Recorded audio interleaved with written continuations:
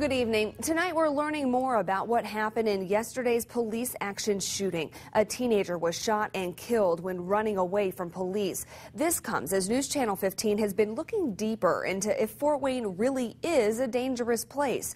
Today, News Channel 15's Erin Rogers found out some people are concerned. She talked with Fort Wayne's police chief and went back to the scene to talk with witnesses of yesterday's shooting. She has more tonight in our top story at 11.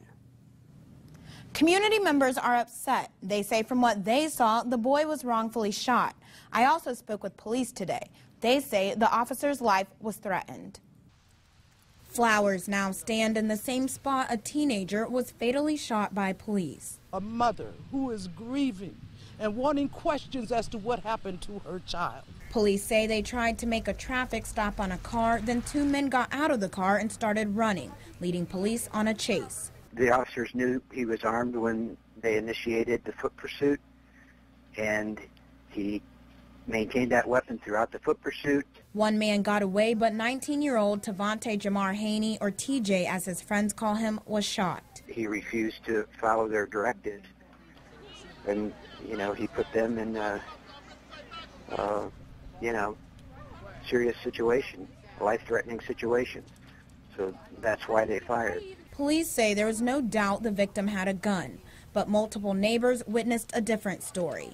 They say TJ cooperated with police but was shot several times in the back. They told him to put his hands up, and then they just started shooting him. Told him to stop, and then he stopped and put his hands up like he didn't try to do nothing.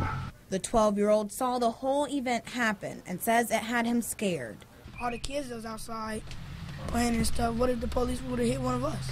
It's still not clear why TJ and his friend ran from police or how many times and where police shot him. Police say they will be releasing more information as the investigation continues. The police should be here to protect and serve, but we know that nobody is right 100% of the time. The officers involved in the shooting will be on leave for 5 days. This will not just be an internal investigation. The prosecutor's office, coroner's office, and state police will also be investigating this shooting. Erin Rogers, News Channel 15.